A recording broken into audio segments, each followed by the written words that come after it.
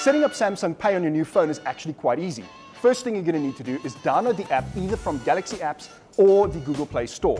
Now, the first time the app launches, it's going to need to download some files from the internet. So I recommend that you connect to Wi-Fi for this step, especially if you've got a limited data bundle. Once it's downloaded the files it needs, it's going to launch and it's going to take you through some configuration steps. Among them, if you haven't configured security on your phone yet, it's going to say that you need to set up a PIN or a password.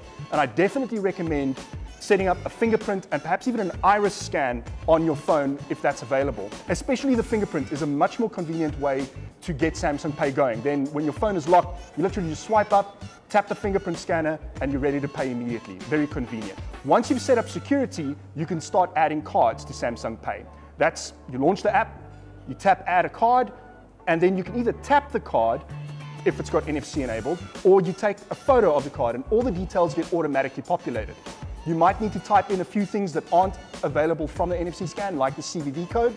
From there, Samsung Pay is going to contact your bank to get a token. This is part of the security system that Samsung Pay uses to ensure that your actual card information is not being transmitted when you're making a payment.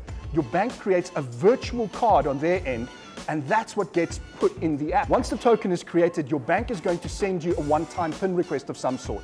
That's either going to arrive via SMS or through your banking app if your bank has started switching over to using an app for two-factor authentication.